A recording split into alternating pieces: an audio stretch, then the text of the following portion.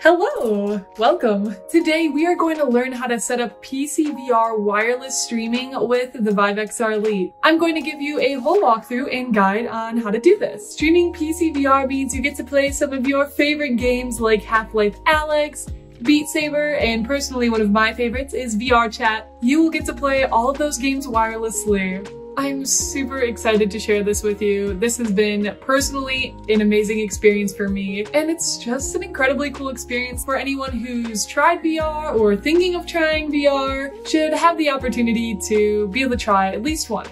Without further ado, let's hop straight into it. Step 1 is going to be to download SteamVR if you don't have it downloaded already. So we're going to go ahead and click install, and you can save that wherever works best for you and your computer. Next, you'll navigate to our VIVE Streaming app from the VIVE website, and I'll leave that down in the description below for you to download the VIVE Streaming Hub. We're going to click this little download arrow, VIVE Streaming. Once this is done downloading, you can go ahead and open it, and at this point in the video, you should have both VIVE Streaming Hub installer downloaded as well as SteamVR. Step number 3 is going to be to launch VIVE Streaming Hub. It should launch automatically after you download it from the website, but if not, you can go down to your search bar and type in VIVE Streaming Hub. As you can see here, I have VIVE Streaming Hub. You will launch it. And once this is launched, you will also want to make sure that your PC is connected through an Ethernet cable. This is very crucial as when streaming wirelessly, it requires a lot of bandwidth because these are some really intense PC VR games.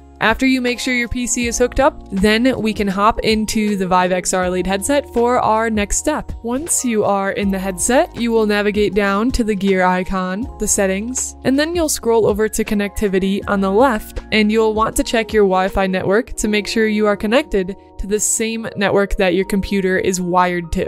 This is crucial. Next, we'll want to go down to computer connection, and once we are in computer connection, as I said, you can see a little notification down here showing you that yes, you do need to be in the same network. Super duper important. You should see a VIVE Hub PC pop up. And this will be connected to your specific PC. Now, this will pop up when VIVE Streaming is running, so if you don't see this here, double check to make sure that VIVE Streaming is running. You could possibly restart your PC or the program if you have to because you don't see it popping up. After you click and connect to the VIVE Hub PC, you should get a QR code that appears on your monitor, and you'll go ahead and scan that with your headset. You can move around a little bit until it captures it correctly. Once it captures it correctly, it should say that you are connected. Next, we will go back down to our library, and in order to find your Steam games, you can go up to the VR install drop-down menu up here and go to PC, and you'll click installed, and it will show everything you have downloaded within pcvr.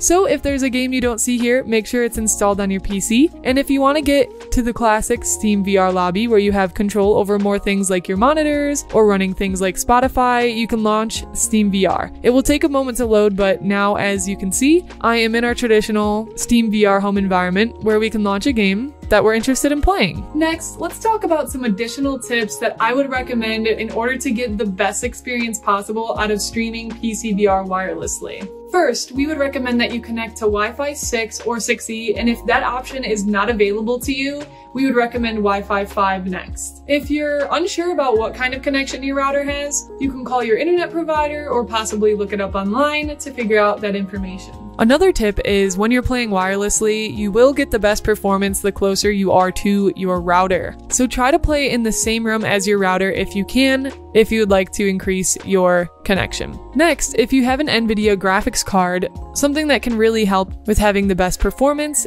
you will open your NVIDIA control panel by right-clicking on NVIDIA and opening that up. Navigate to Manage 3D Settings, and when you scroll down, find Power Management Mode and go ahead and click here. A drop-down will show up and select Prefer Maximum Performance. This could additionally help with pcvr wireless streaming. And as another tip, if your router doesn't have a stable connection, you can always try utilizing the VIVE Streaming cable, which I will link down below in the description, in order to make things smoother. If you have any further questions about streaming pcvr wirelessly, make sure to leave a comment down below so we can help get those questions answered. And also, which pcvr game are you most excited to stream wirelessly? For me, it's going to be Beat Saber. I can't wait.